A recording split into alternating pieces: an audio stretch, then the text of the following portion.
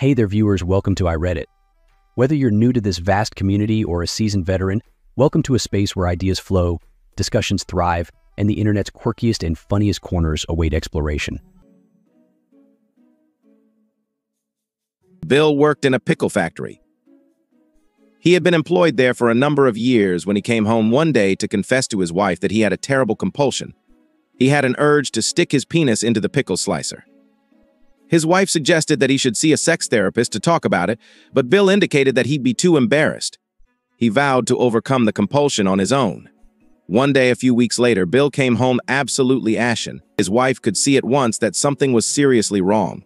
"What's wrong, Bill?" she asked. "Do you remember that I told you how I had this tremendous urge to put my penis into the pickle slicer?" "Oh, Bill, you didn't." "Yes, I did." "My God, Bill, what happened?" "I got fired."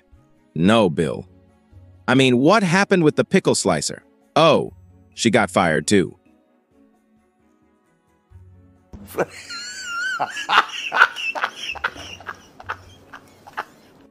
Thank you for watching. Please feel free to like and subscribe for more daily content.